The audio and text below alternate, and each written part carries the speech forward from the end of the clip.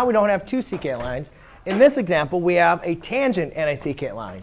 So when we had a tangent and a secant line, there was a different formula that I gave to you last class period. So you'd want to make sure you have this written down. When you have a tangent and secant line, there is a relationship between their sides. Are we trying to figure out LG?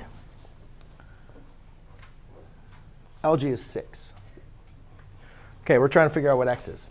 So therefore, the relationship is LG squared equals LH times LR. So just like a secant line, when it was the distance from the point to the circle times the point times the whole length of the secant line, you multiply that. Instead of now, when you just have a tangent line, then you're just going to multiply by this length squared. So now let's just plug in the information we have. 6 squared plus LH, which is 2,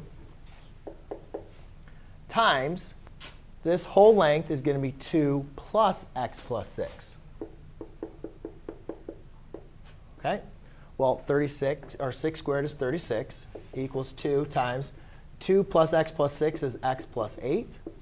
Apply distributive property. That means 2 times x and 2 times 8. So I have 36 equals 2x plus 16.